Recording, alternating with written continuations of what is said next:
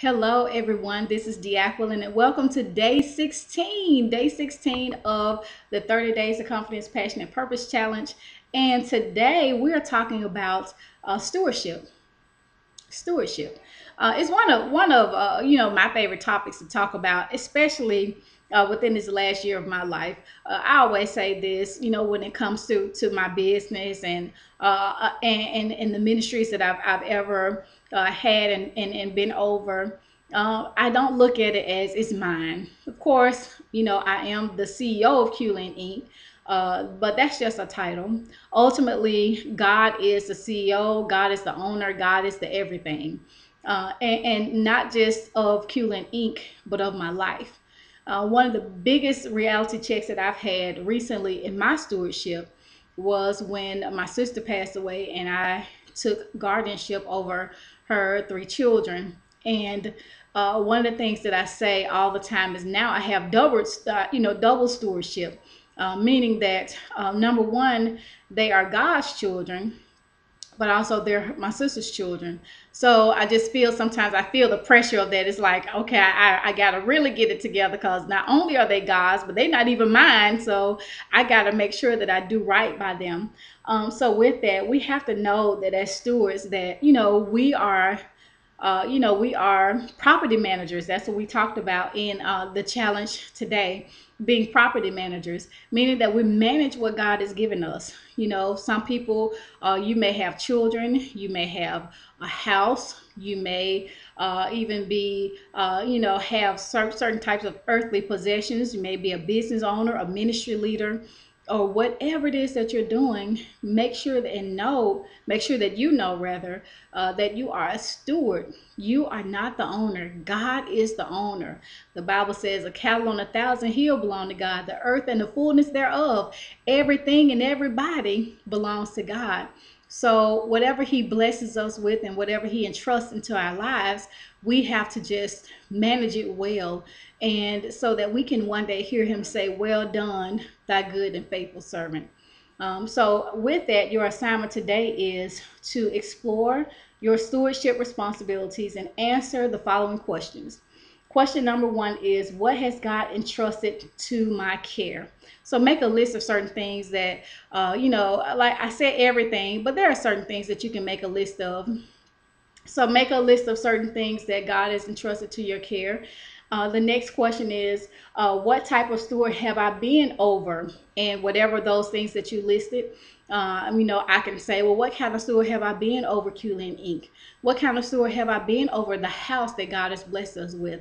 What kind of steward have I been over the money that I have? What kind of steward have I been over the children that I'm raising now? Those kinds of things. So ask yourself that question. What type of steward have I been over whatever it is that you listed in number one? Number four is you want to ask yourself, would God be proud of how I've taken care of these areas or these things? Would God be proud? Would God be pleased? Would he say to you, well done, my good and faithful servant? Now that question within itself is powerful, because if you can truthfully answer that, and if you truthfully answer and you realize that God might not be as proud of me in this particular area as I hope he would be, then that's a point of change for you to just become a better steward. And then, of course, which leads to number four, in what ways can I be a better steward over this particular area of my life?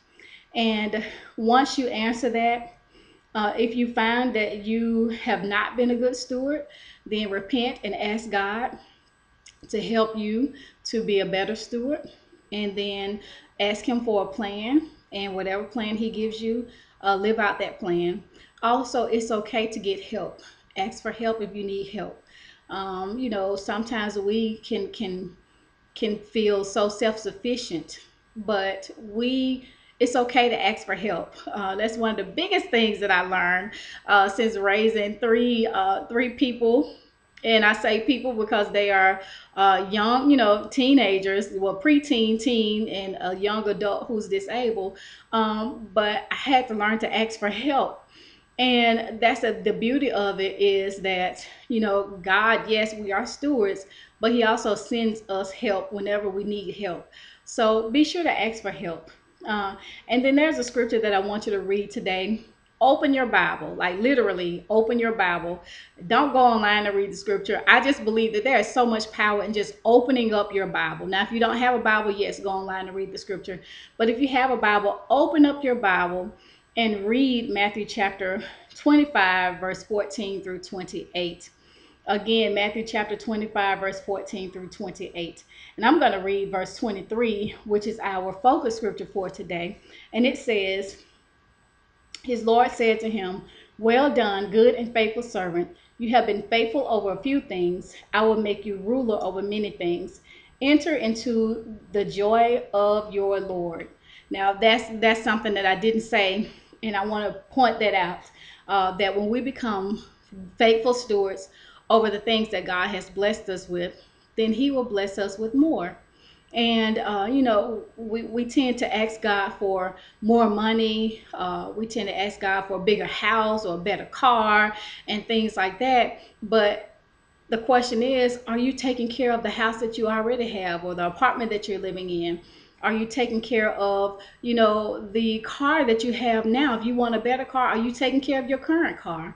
Those things matter, because if you can't take care of it on a small level, then how can you expect God to give it to you on the big level? So with that, make sure that you master your stewardship today. As always, you are great in Christ, and you are powerful beyond measure. Be blessed.